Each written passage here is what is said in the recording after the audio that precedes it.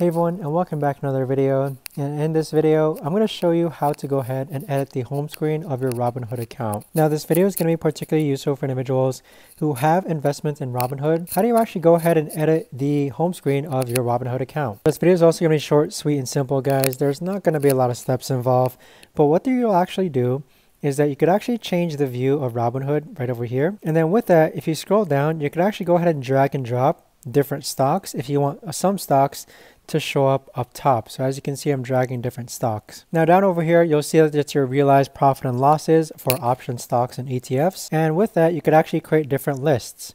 So here I have my first list, which basically is all the stocks that I've invested in. And then here I have my crypto list, which is all the cryptos that cryptocurrencies that I've invested in. But that right there, guys, is how to technically edit the home screen of your Robinhood app. If you guys know of a better or easier way to actually do this, let me know in the comments down below. I would love to know. Thanks so much for watching, everyone, and I'll see you guys all in the next video.